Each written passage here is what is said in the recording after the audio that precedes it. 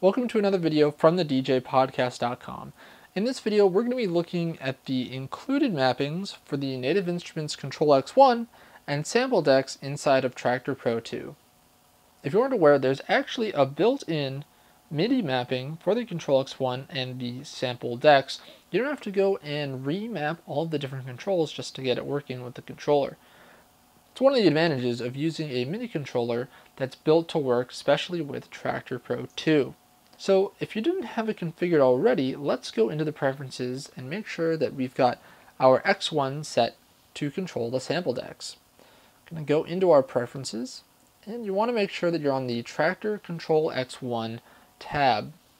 You can see here that I have the option of what mappings I want to use for my two X1s. If you're using just one X1, then that's perfectly fine. You can do the same thing, you'll just have slightly different options here.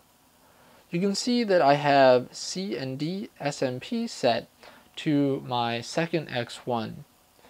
Now, you want to make sure that you have one of your controllers set to that, and if you don't see any changes in what the mappings do, you can always hit restore and resolve all of those problems by simply setting it back to the default mapping.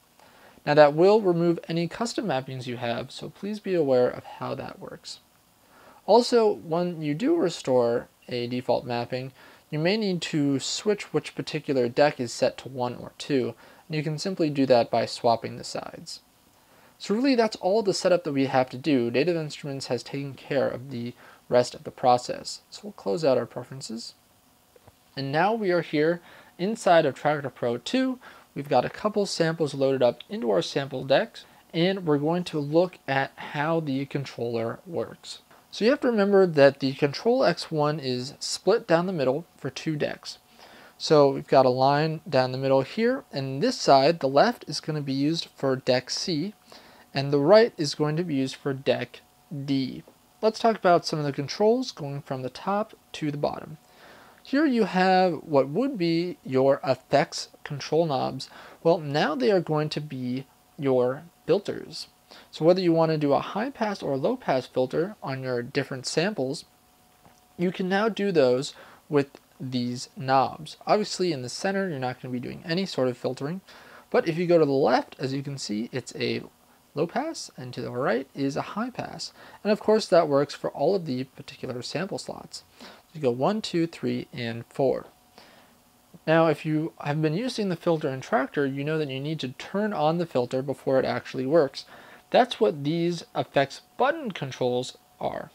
So if you click these on, your filters will be on, and obviously if you click them off, your filters will turn off. We also have the Browse Load Rotary Encoder. This is going to be for your volume, and we'll talk about that a little later. You also have the Loop Rotary Encoder. This will actually change the size of the loop. Now you have your transport controls here. These would usually be for what you're going to do things like queuing and playing your track. Well, now we have a couple different functions for each particular button. The main one is that the button on the left is going to be your play button. The button on the right is going to be your re-trigger button. So let's take a look at how this works. Press this button on the left here, starts playing our sample, right? Simple as that. Well, what if we want to restart that sample? Well, we can hit this button at any time, and that will restart our sample. Now, these buttons also have secondary functions depending on what you're choosing. And to activate those, you can always hit the shift button and then the button that you want to control. So let's say we want to stop the sample. You just simply hold shift, press the button for the sample slot that is currently playing. Okay, so let's talk about the select feature.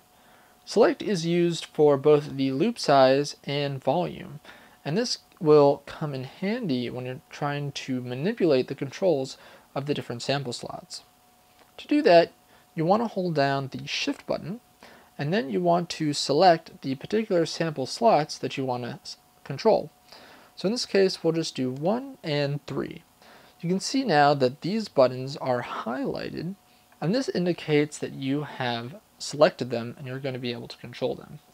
Now when we go to use our volume knob, you'll see that it's affecting both sample slot 1 and 3. Also, when we use our loop size, it will affect those particular sample slots that we've selected. The shift button does more than just that though. It will also stop and clear your particular sample. Let me show you what I mean. Let's say that we have this one going right here.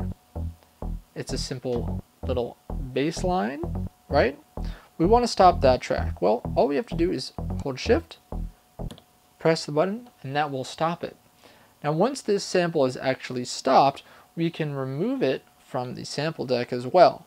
All we have to do is hold shift again and press the button for a second time, and that will remove the sample from the slot and clear it up so that we can use it later. There's one other thing that we can do with the shift button that's pretty cool.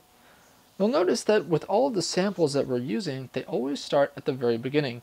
And obviously this is to keep everything in time and quantized when you're mixing between samples and track decks.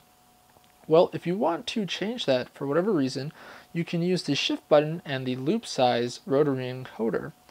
So with a particular sample that is stopped, we are going to hold the shift button, then we're going to move our loop size rotary encoder, and you can see that we are moving within the particular sample.